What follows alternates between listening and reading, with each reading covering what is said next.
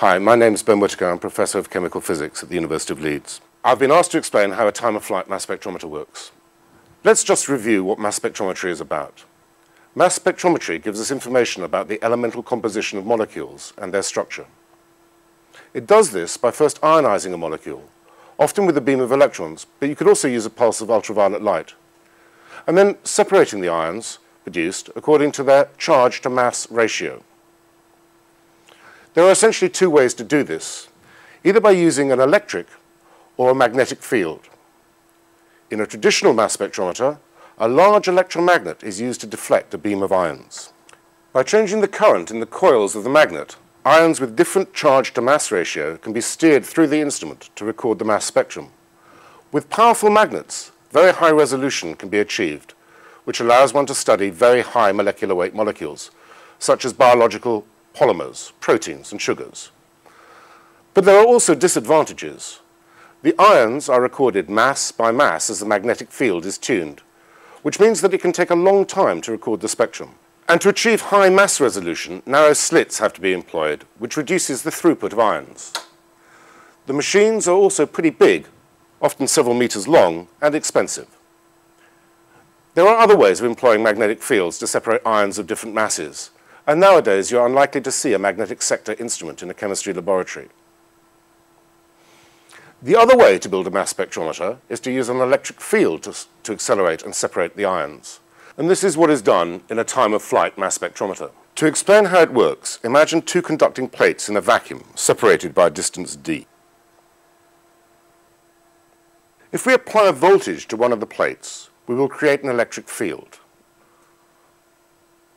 Now imagine that we create a positive ion somewhere in between the two plates, say by directing a fast beam of electrons through a very dilute sample of gas phase molecules between the two plates. The potential energy of the ion is equal to its charge, Q, times the strength of the electric field at the point where it was created. That's SE. Because there is a field gradient between the two plates, and because charges, like charges, repel one another, the ion will feel a force that pushes it towards the grounded plate. Potential energy will be converted into kinetic energy, and by the time the ion reaches the grounded plate, it will have acquired a velocity v. You may have noticed that I've cut a small hole in the ground plate to let the ion through. And if the hole is small enough, its presence won't substantially alter the field gradient between the two plates. Another way to let the ions through is to make the grounded electrode out of a very fine wire mesh. Anyway, the upshot is that the ion leaves the region between the two electrodes. When it does so, it will have a uniform velocity v, and we can work out exactly what that is by equating the potential and the kinetic energy terms and solving for v. The answer is that v equals the square root of twice the initial potential energy divided by the mass. In other words, the velocity of the ion as it leaves the ion source region is simply proportional to the square root of the charge-to-mass ratio. Well, this is the essential characteristic of a time-of-flight mass spectrometer. Each ion of the same charge acquires the same kinetic energy from the electric field. This means that its velocity is simply proportional to 1 over the square root of its mass.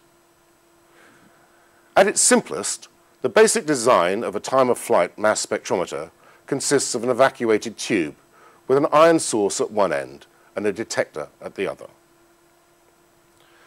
The time taken for an ion to travel from one end of the tube to the other only depends on its velocity when it leaves the source region, as there are no forces acting on it from the moment an ion leaves the source until it arrives at the detector. We've already worked out the velocity in terms of the field, and with a little bit more algebra, we can easily work out the flight time. We discover that the flight time between the ion leaving the source and arriving at the detector is proportional to the square root of its mass. Now, the detector is something like an electron multiplier. It amplifies the charge falling on it, and it turns it into a voltage that we can easily measure on an oscilloscope. For example, if we bleed a very dilute sample of N-butane into the ion source, we might see a trace on the oscilloscope, something like this. Each peak corresponds to an ion of a different mass strictly mass to charge ratio, but usually all the ions are singly charged. Notice that we get a number of peaks corresponding to ions of different masses, and not just one peak at mass 44. N-butane is 3 carbon atoms and 8 hydrogen atoms, and 3 times 12 plus 8 is 44. The reason we get several peaks is because the pulsed electron beam that was used to create the ions deposits a lot of energy into a molecule and causes it to fragment as well as ionize. Although at first sight this might be considered a rather annoying feature, it's actually quite useful, as the fragmentation pattern contains a lot of structural information, because certain functional groups are more stable than others. Another thing to notice is that the resolution, that is the ability of the spectrometer to separate one mass from another, decreases as the ions become heavier and heavier, and that's because of the square root factor. The mass peaks get closer and closer together for longer flight times. The advantage of a time-of-flight mass spectrometer over a traditional sector instrument is that they're relatively easy to build, and the throughput is quite high because there aren't any slits and so forth. Most importantly, the whole mass spectrum can be acquired quickly. Typically, the flight tube might be 50 centimeters long, so for our N-butane ion, the flight time is about 10 microseconds. Let's calculate the typical flight time for this instrument. We have that T, the flight time, is equal to D times the square root of D. D is the length of the flight tube, D is the distance between the two plates, divided by the square root of 2 times S times V.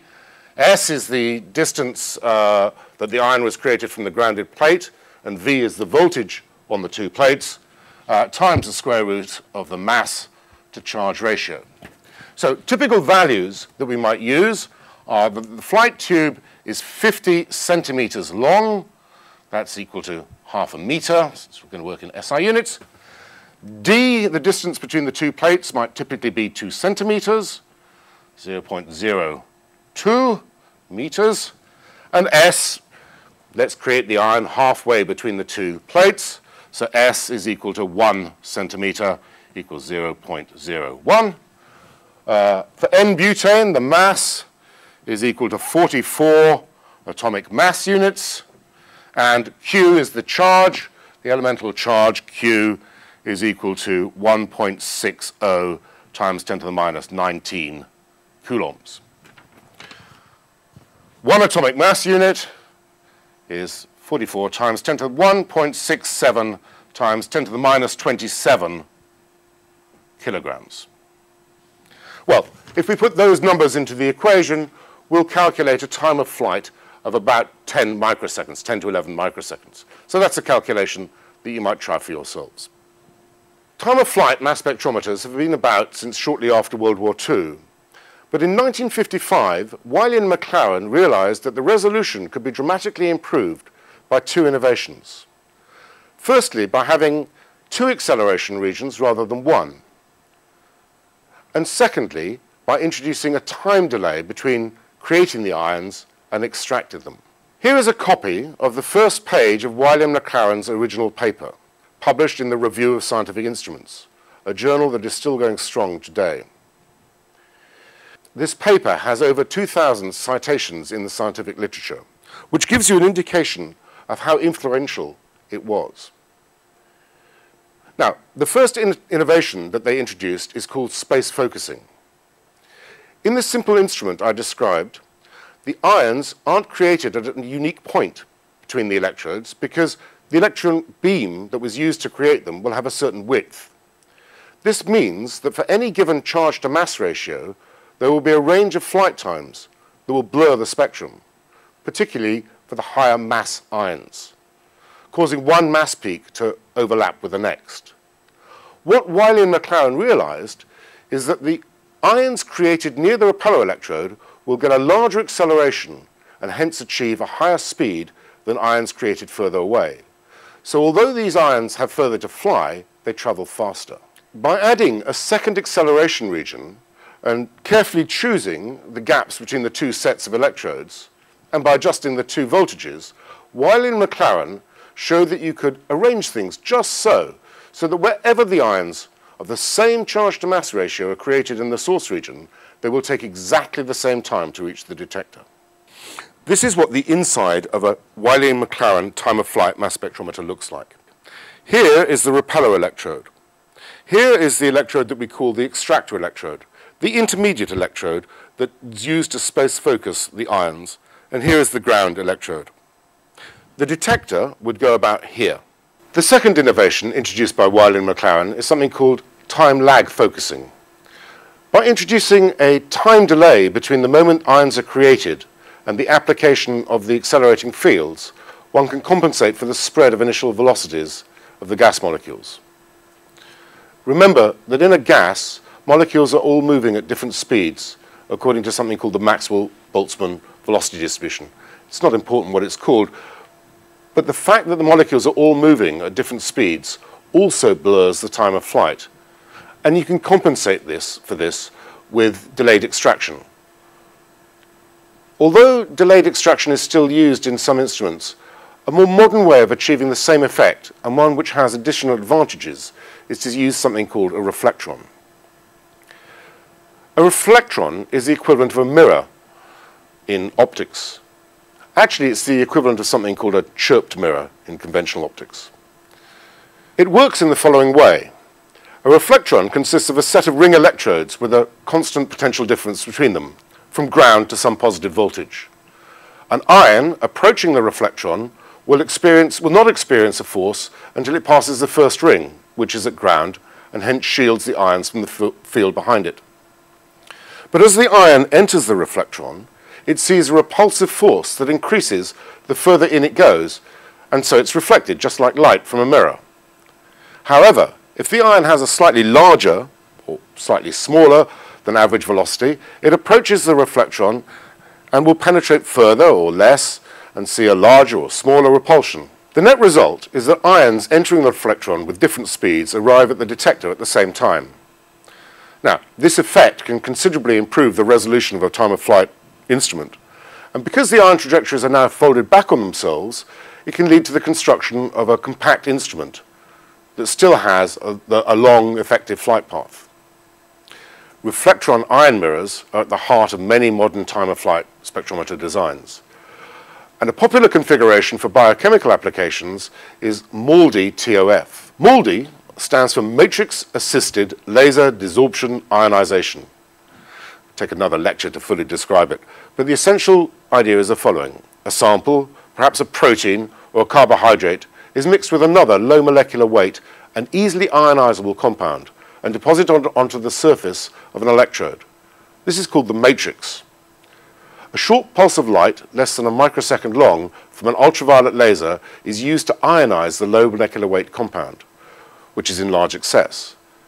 The heating effect from the laser causes the now ionized matrix molecules to be desorbed from the surface, and they carry with them some of the sample molecules. Charge exchange reactions ionize the sample, importantly without depositing a large amount of energy, and the now ionized sample is accelerated towards the reflectron and eventually the detector.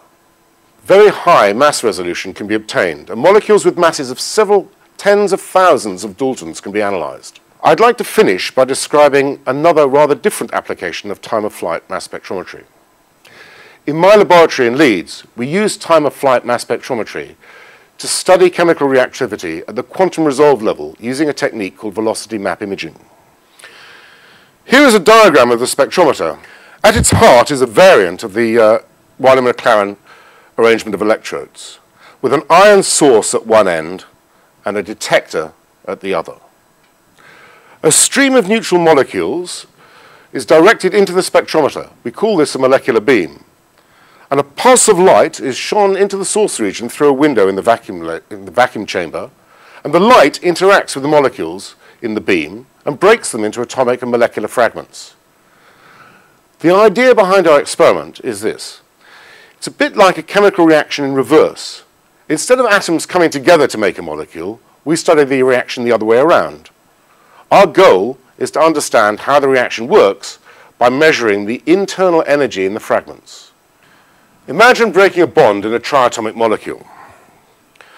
We make an atom and a diatomic fragment.